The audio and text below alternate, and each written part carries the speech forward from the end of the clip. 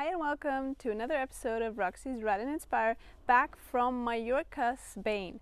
I was traveling Europe for about 7 weeks now, coaching in Germany, in Austria, in Italy. It was a beautiful time, but now I'm also really happy to be back home in beautiful Mallorca. Today I would like to share with you 5 of the most common riding errors that not only beginners but also riders who have been riding for over 20 years tend to do, and how to correct them. These riding errors unfortunately really limit your ability to develop your riding, so your ability to improve, and so they help you hit a plateau.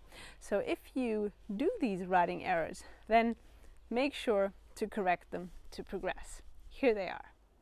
Error number 1 is sitting down too much when you're riding trails. As you can see, when I'm sitting down, I have very limited range of motion. So actually, I'm a complete passenger and the bike is riding me. Now in contrast, you can see when I'm standing up and I'm balanced on my bike, I can move my arms and legs to actually balance out what the bike wants to do with me. So I'm the pilot and not the passenger. So if you recognize yourself doing this, then you might want to change it. Error number 2 is shifting your body weight back. I have done videos about this, so I'm not going to go into a lot of detail here. I'll just link these videos below. So below in the description, you can find the videos about this. So you want to stay balanced on your bike and not move your weight back. Why? Well, watch the other videos. Error number 3 is, and I see this a lot of times especially actually in advanced riders, and that is dismounting to the front. As soon as you dismount to the front, it's pretty dangerous because from there going over the bars happens very fast. Now in contrast, you can see me dismounting at the same place to the rear, and I have my bike safe and I myself am also safe. Here you can see the dismount in contrast. Can you tell the difference? I know this might sound like kind of an unnecessary correction, or why is that an error? However, if you're dismounting to the front, you're really limiting the kind of trails you can try. If you can dismount to the rear, like I've said, I have a video about it and it's linked below, then you will be able to progress your riding to a completely different level. So make sure to really practice dismounting to the back of your bike as kind of an anchor, so I know I can ride into a terrain, and even if I'm not able to ride it, I can get off my bike safely. And that's why being able to dismount to the rear of your bike is so important. The next error that I commonly see is that people are braking too much with their rear brake. So they're not using the brakes evenly and not modulating the brakes, but they trust their rear brake too much. This will cause strain, and most importantly, it will cause you to lose control.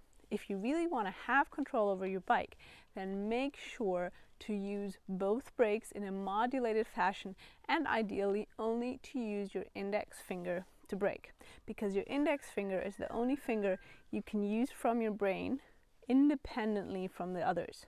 What I mean by that is, if you use your middle finger to brake too and you're pulling the brake, then you're also gripping the grips harder. But if you let go of the brakes, then you're also letting go of the grip. That's because your middle finger is attached to the other fingers. However, if you use only your index finger, then you can brake and you can still grip your grip as hard as you want it to. As hard as you want to grip it, is what I meant.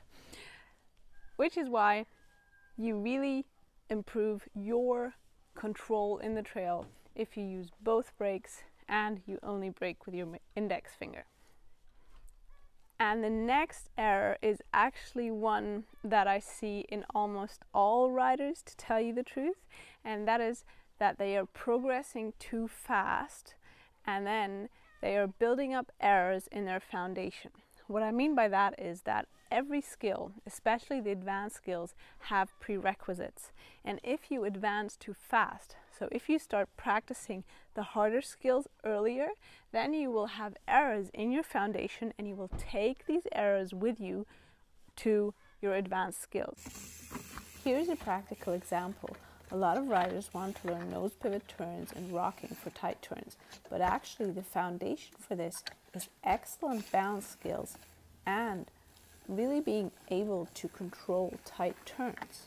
Acknowledge the fact that you will need professional guidance, for example, by a full-time coach, and you will need a lot of practice. In YouTube videos, you will see the results, not the hours and hours of practice that's required. Booking the help of an ideally full-time coach, either online or in person, is actually one of the smartest things you can do to tune up your riding skills. Because learning skills in a logical step-by-step progression will really give you lasting results. In contrast, if you teach yourself and if you automatize movements, it will be much harder to relearn afterwards. I really hope these tips help you, and I would love to hear from you. Comment below if you would like to book me as a coach. My contact details are below in the description. Goodbye and see you again for my next video.